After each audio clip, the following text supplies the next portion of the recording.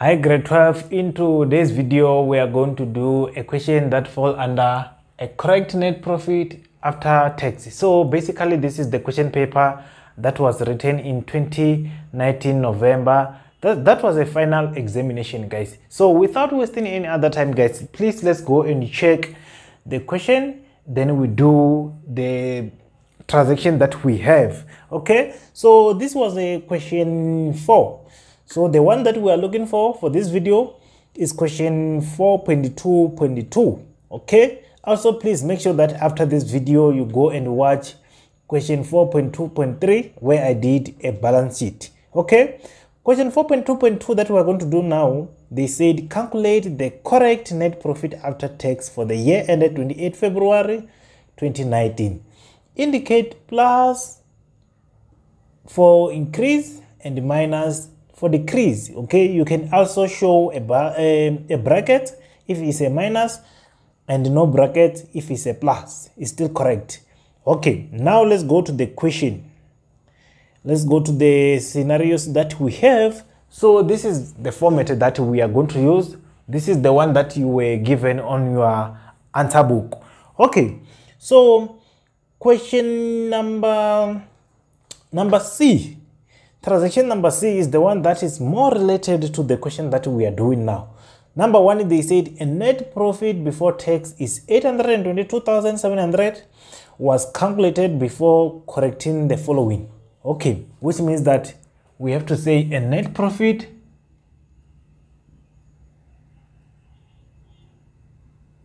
before adjustment.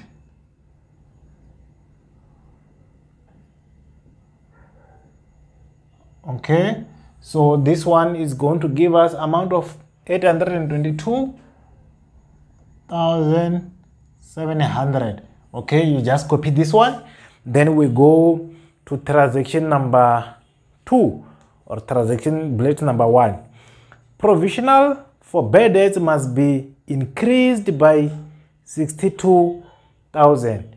The first step, grade 12, is to understand what is provision for bad debts. Once you understand that, it's going to be very simple for you. Okay, when we talk about a provision for bad debts, this is the money that we put aside.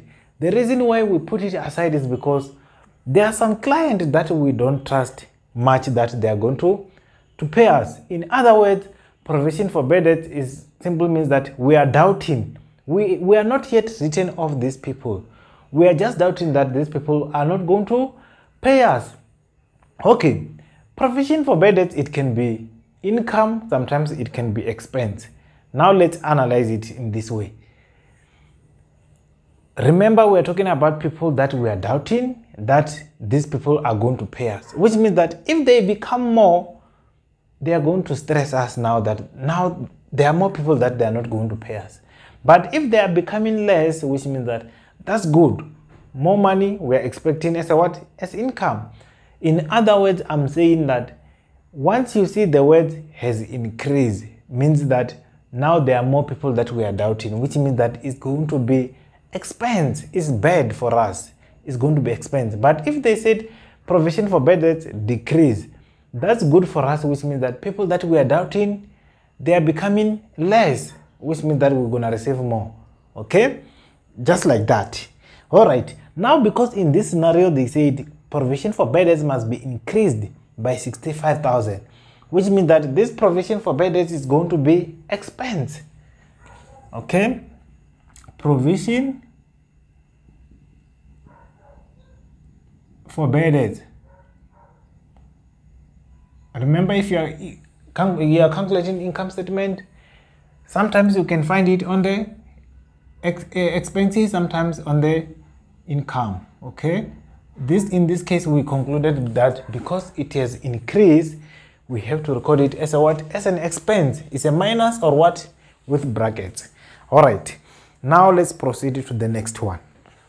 9,800 of advertising contract applied to the next financial year. Okay, if we are talking about advertising, we are talking about expense. This expense, they say that is for next year.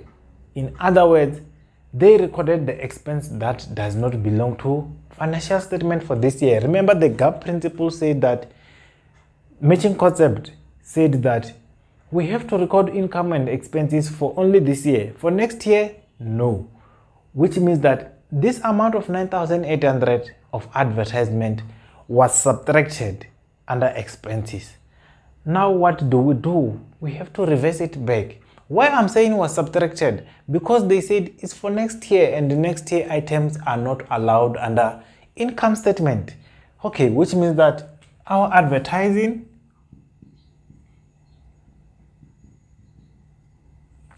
it was expense and it was subtracted. Now we have to do what? To reverse it.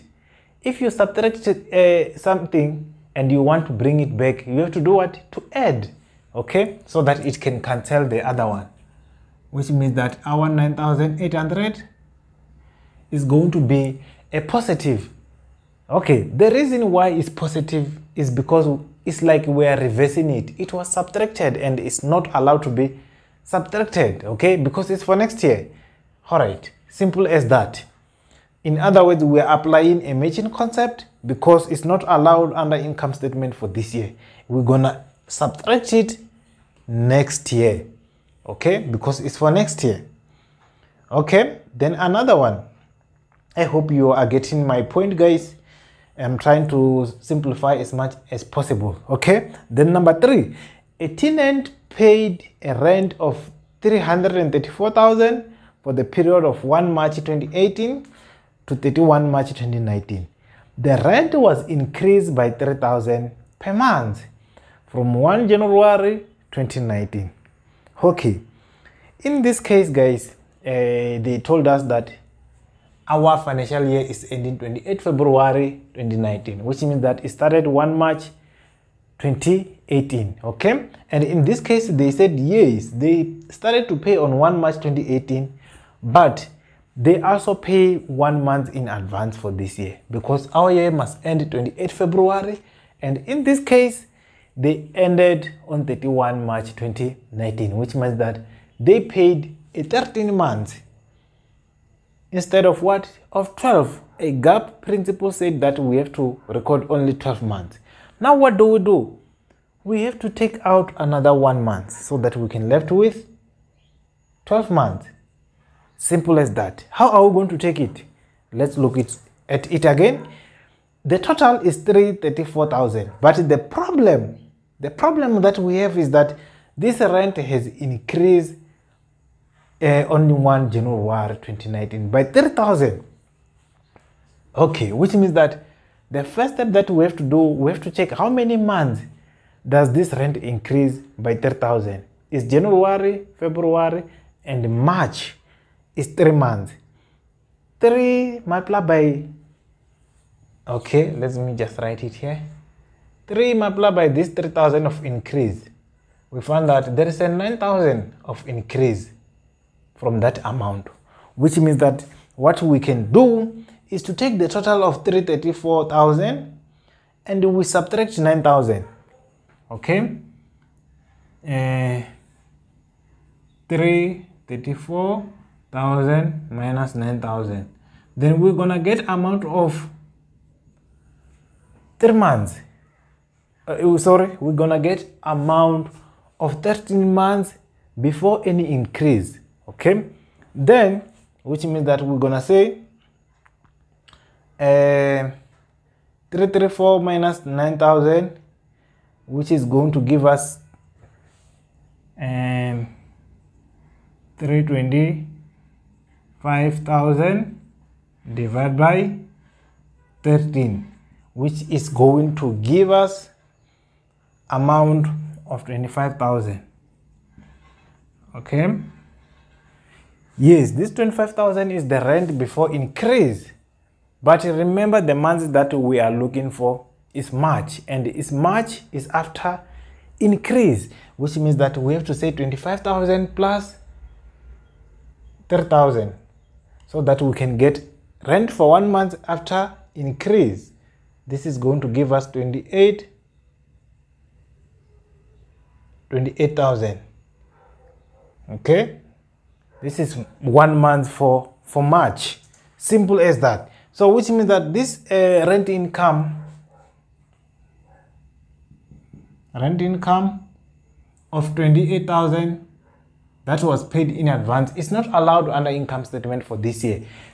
This income must be subtracted and added back next year.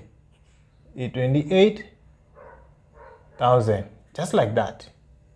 Simple as that. Okay, now let's proceed.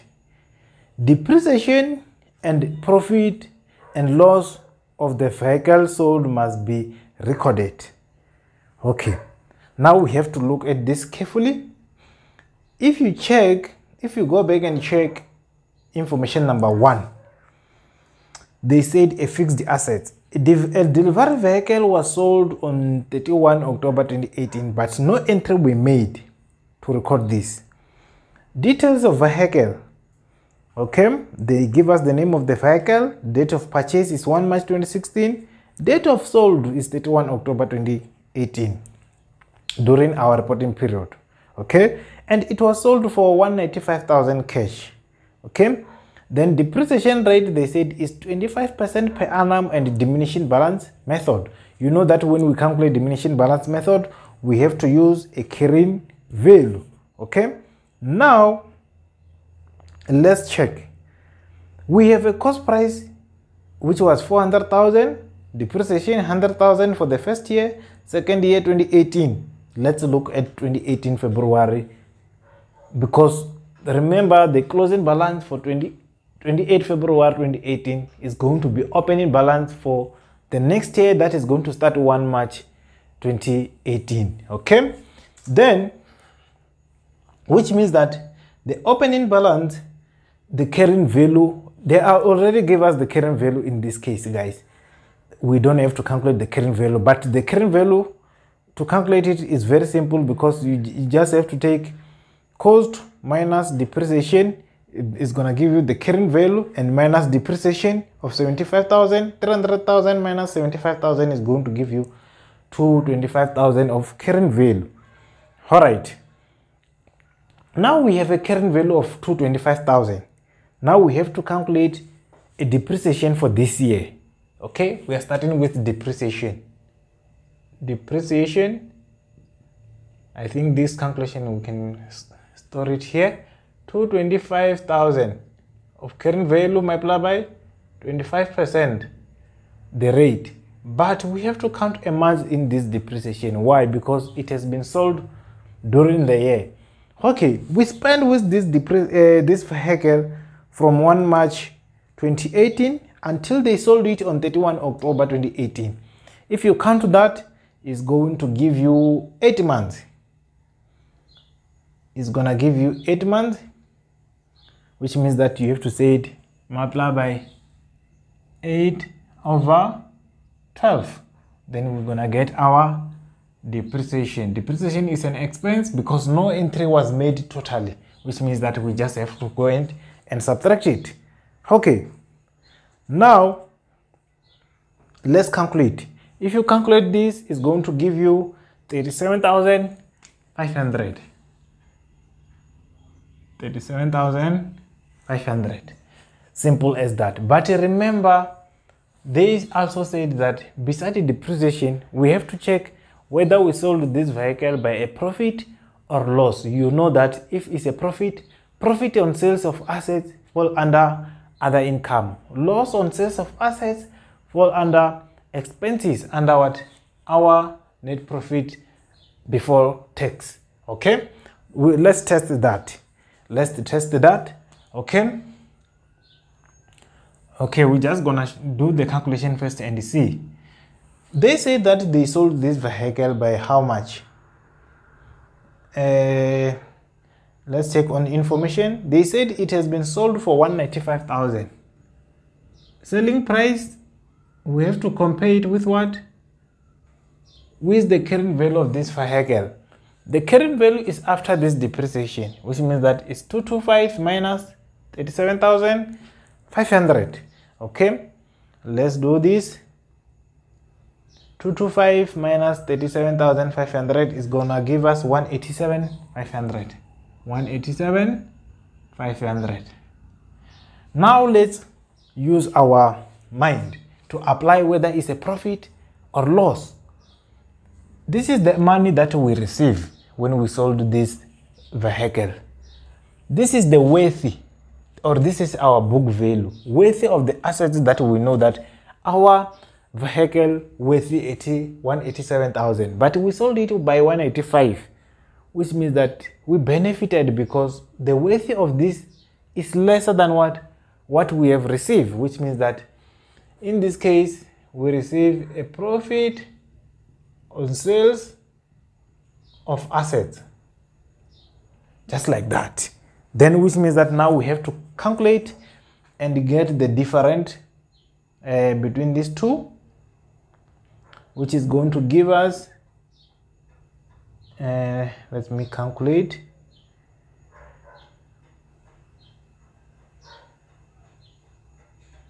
it's going to give us 7,500.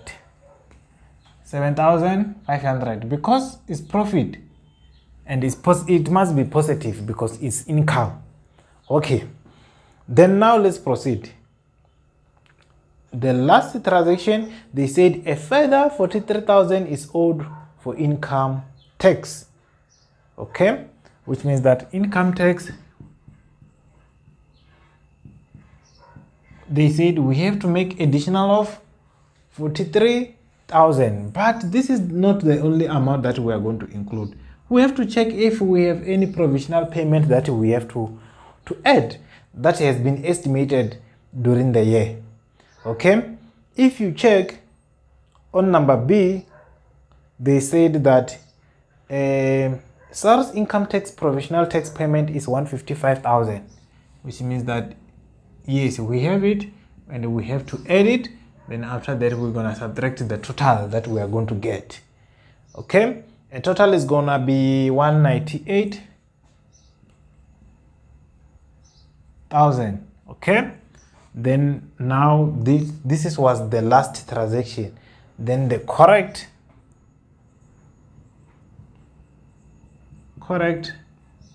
net profit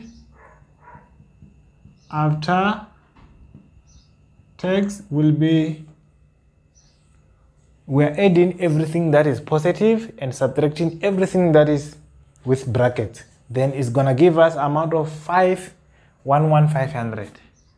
511,500, just like that, my grade 12 student. So I hope you learn something and you enjoy. Please go into playlist and check other chapters and other related questions with this one so that you can learn more principle and a lot of different transactions. Thank you so much for watching, guys. Please just support us by subscribing, like this video and share with friends so that they can also learn what you are learning. See you on the next one, guys. Goodbye.